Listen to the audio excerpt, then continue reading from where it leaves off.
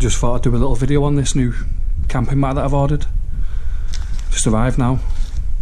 It's the Berghaus Peak Pro insulated air mat. Weighs just 480 grams and has a really small pack size as well. It's like the size of my hand. Feels really lightweight as well. I mean, the camping mat I've been using is the Multimat Adventure 38, which is just over 800 grams. I mean, I'm doing it a bit of an injustice here because it does pack down a little bit smaller than this. It's just started to inflate again. I must have left the valve open and it's inflated a little. It does go smaller than that. But yeah, I've enjoyed using this one. It's been really good, comfy, and it's got a tog rating of 5.3 as well. It's a 4-season. You can use it in weather up to -15 and the cold won't come through it. So it's a really good camping mat, that. But I just wanted something a bit lighter and small pack size, so I come across this one. Got a good deal on it.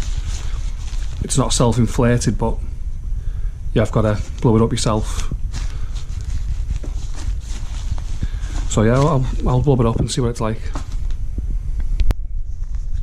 It's quite a tough nylon. It's filled with a primaloft insulation as well, which is supposed to be similar to down feathers. I know it probably won't be as good, but I think that's the idea behind it. It comes with these 2 bands as well to secure it before you put it in your carry case or whatever. Should be easy to pack away.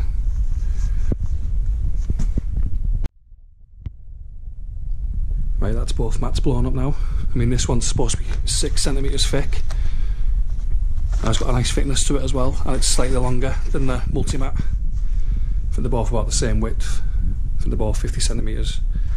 But I've just laid down on this one and I do fit on it. I'm 6'4" and my heels go to about here.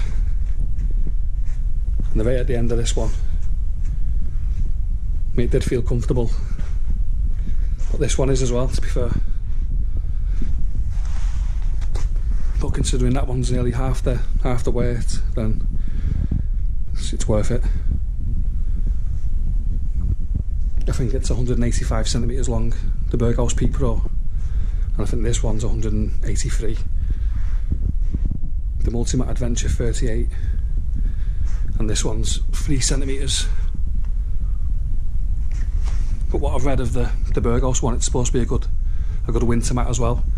I mean, people buy these cheap Chinese rip-offs off Amazon and eBay, and because they're thick, they think it's really going to be a good mat. But if you use it in the winter, the ground's so cold, and then you've got the cold air coming through. So what you want is a good insulated one. I mean, I think these are both 4-season mats. The only thing I'll say about this one is, if you're sleeping in a pine woods or something, for example, and a pine needle goes through it and it bursts in the night, then it's just going to go flat instantly. Where this one, it's got foam built into it, so if it did burst, you'd still have a little bit of comfort, plus you'd have the insulation as well. So if you was camping in winter and you had no insulation underneath it yourself, like a foil mat or whatever, then this one, if it bursts, the cold is going to get to you quicker. So that's the only thing about buying cheap mats. People think they're getting a good deal, when it's just like sleeping on a lilo, really. And if it bursts, then it's going to go completely flat. So that's what I was thinking about as well, because I am planning on doing a few winter wild camps.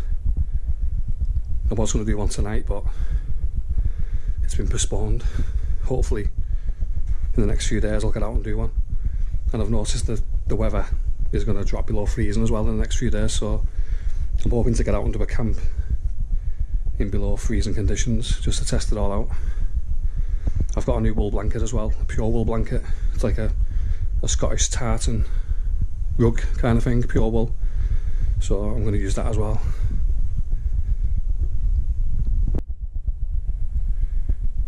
Yeah, I just thought I'd share it, because I'm the sort of person, before I buy something, I like to go on YouTube and check it out, and I didn't see any videos on this Berghaus one, so I thought I'd add one. I'm not saying they're the best mats you can get or anything like that. Not sponsored or any of that kind of thing. It's just nice to share it sometimes. Gives other people a chance to look at it. And I'm a budget camper myself. I'm not the sort of person who's going to go out and buy a firm rest for £100. I always try and find a cheaper option. That goes for tents, anything really. Knives. I'm not the sort of person who's going to go out and pay ridiculous amounts of money. I like to keep things on a budget. I'll try and find the best gear I possibly can for the cheapest amount. So yeah, there's the two mats. That's the Multimat Adventure 38 and that's the Berghaus Peak Pro. Both insulated mats and both look decent. When I've used this loads of times, the Multimat one, and I've used it in minus conditions as well, camping, and it's kept me warm. And it's comfortable as well. Not the widest, well they're both not the widest to be honest, but 50 centimetres seems to be the standard size for a lot of mats. I mean, you can get them bigger, but yeah, that should do me that. So yeah, that's the Berghaus Peak Pro. It's got a really small pack size, if you've seen, and it's only 480 grams as well, so it's really lightweight as well. Should have no problems fitting it in my rucksack. Should save me quite a bit of space. Yeah, it's really easy to inflate. It takes about a minute, and it's very easy to get back in its pack as well. In fact, I think it's even thinner now than what it was before. Didn't take long at all. Right then, thanks for watching, and I'll see you in the next one. This is the Multimat pat down right. It does go a little bit slimmer, but you can see the size difference there. The Berghaus one's a lot smaller and a lot lighter as well.